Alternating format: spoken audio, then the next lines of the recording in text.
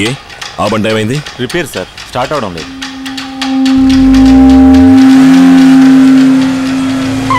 అలాగే అన్నా. అన్నా ఎర్ర బండి ఉందన్నా. లోపలికి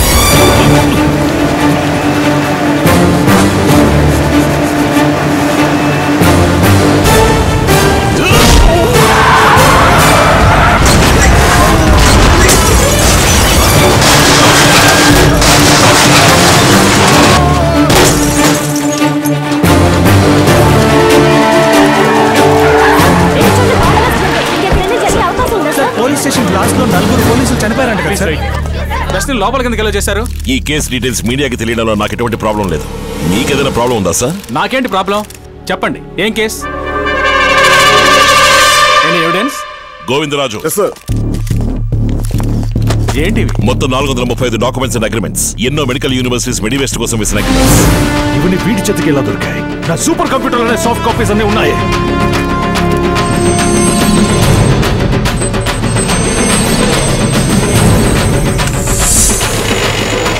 I'm sending the password. Hang on.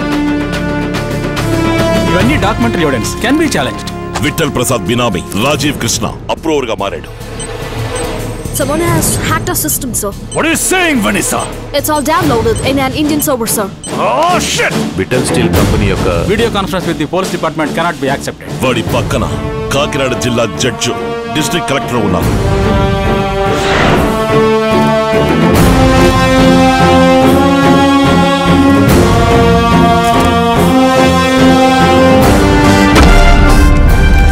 వెంటనే వాడి పాస్పోర్ట్ బ్లాక్ చేయండి. సిటీ వదిలిబడి వెళ్ళకూడదు. తెల్లరేలోగా వాడిని పట్టుకోవాలి. సార్, దీనికి సంబంధించిన వాళ్ళలో ఎవరెవరైనా అరెస్ట్ చేయబోతున్నారు sir?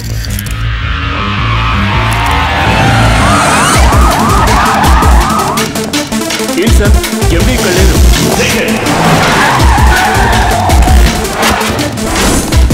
Metal number Gandhinagar tower లో స్విచ్ ఆఫ్ లో ఉంది సార్, ట్రాక్ చేయలేము. తప్పకుండా వాళ్ళ నాన్నకి వేరే నెంబర్ నుంచి ఫోన్ చేసి ఉంటాడు. Find that number.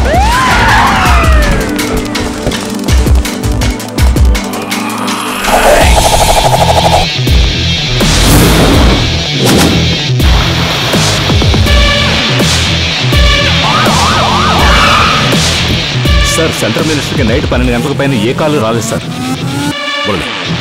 Signal triangulation method ద్వారా సెంట్రల్ మినిస్టర్ చుట్టూ ఏ నంబర్స్ ఉన్నాయో కనిపెట్టచ్చు కదా? It's possible sir. Quick. Sir, minister number పక్కనే ఒక లండన్ నంబర్ ఉంది సార్. ఆ నంబర్ కి ఆస్ట్రేలియన్ నంబర్ నుంచి కాల్ వచ్చింది సార్. ఆ ఆస్ట్రేలియన్ నంబర్ 12:15 కి ఎస్కే నగర్ టవర్ దగ్గర ఆన్ అయింది sir. Next half an hour లో గెయిల్ టోల్ గేట్ నుంచి హైవేస్ మీదకి మూవ్ అయింది సార్. తప్పకుండా ఈ నంబర్ సిటీలో ఎక్కడుందో ట్రేస్ చేయి.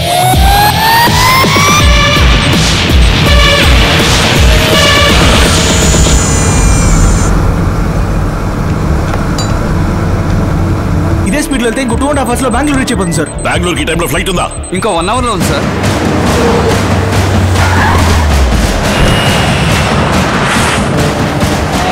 సార్, ఆ సిగ్నల్ బెంగళూరు దాటి చెన్నై వైపు పెడుతున్నట్టు చూపిస్తోంది. కన్ఫర్మ్ గా 11:30కి మలేషియాకి వెళ్ళే మలిండా ఫ్లైట్ పట్టుకుంటాడు. You almost 20 kilometers towards the signal, sir. Sir, 500 meters దూరంలో ఉన్నారు సార్. నా ముందు కంటైనర్ వెళ్తోంది సార్. అక్కడే చూపిస్తాను సార్. దాన్ని ఓవర్టేక్ చేయి.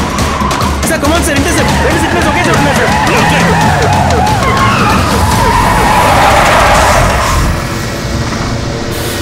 వెళ్ళి చెక్ చేయండి. చూడండి సార్.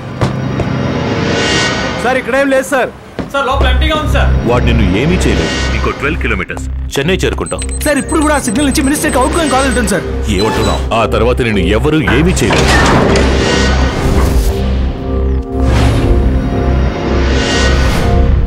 ఇది 40 ఫీట్ కంటైనర్ కదా? అవును సార్. లైక్ తక్కువగా ఉంది. గోవిందరాజు సార్ లోపలికి వెళ్ళి కొలవండి.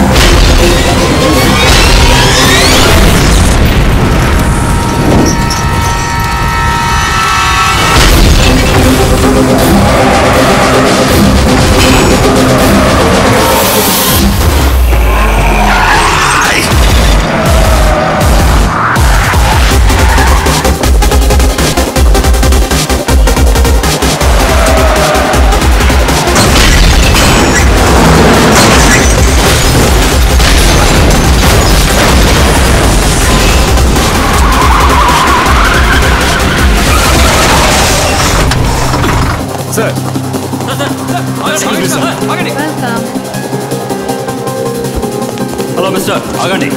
Deputy commissioner of police. ఏ సిటీకి? మ్యాంగ్లూర్ సిటీకి. అది కర్ణాటక, ఇది తమిళనాడు. మిమ్మల్ని అలౌ చేయలేదు. ఎక్స్క్యూజ్ మీ, ఓ క్రిమినల్ పారిపోతున్నాడు. వాడి పట్ల మేము చూసుకుంటాం. సార్ వాడి పాస్పోర్ట్ బ్లాక్ అయి ఉంది. వాడి లోపలికి అలౌ చేశారు. ఇమిగ్రేషన్ వాళ్ళు చూసుకుంటారు. Please get out.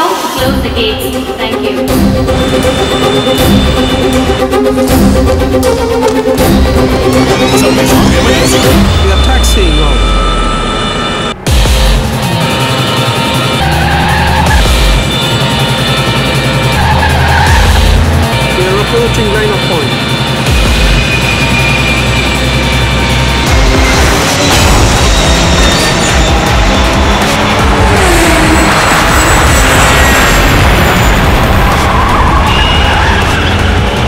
Cover, there's a car in the runway. About on the takeoff.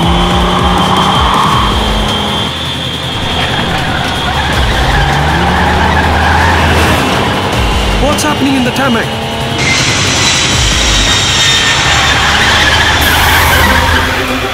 Takeoff is abandoned. Need immediate assistance.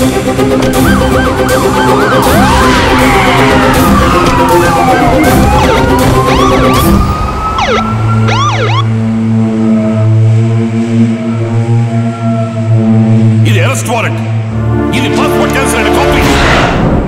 ఇవన్నీ తెలిసి వాడి ఫ్లైట్ ఎలా ఎక్కించారు? I have to arrest him. Okay, proceed.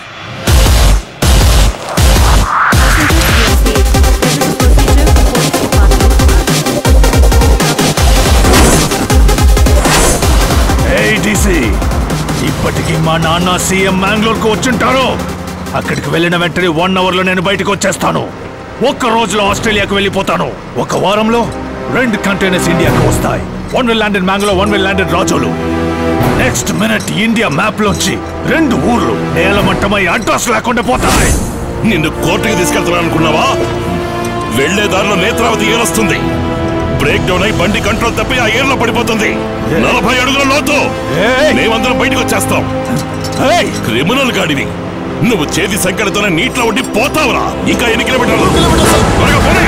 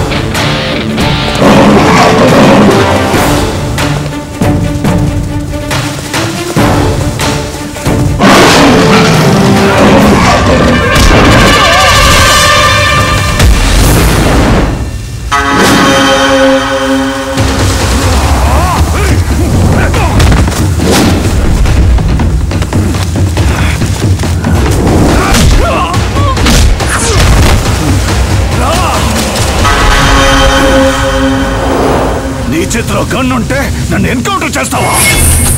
ఇప్పుడే పీకుతా. If you are a true Indian police, నన్ను గెలిచి చంపాలా?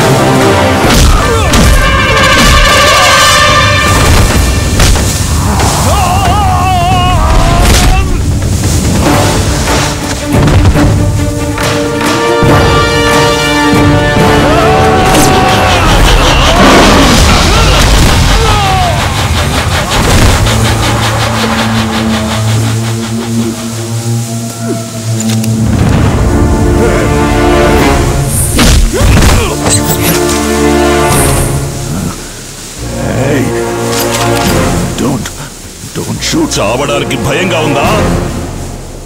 ఈ నీచపు వ్యాపారాన్ని వదిలేసి అరెస్ట్ అయిపోమని చెప్పారు కదా. అరెస్ట్ కూడా అవ్వక్కర్లేదు, వ్యాపారాన్ని వదిలేయచ్చు కదా. అలా కాకుండా 400 కంటైనర్స్ చెత్తనిపి నడి సముద్రంలో వదిలేస్తావా?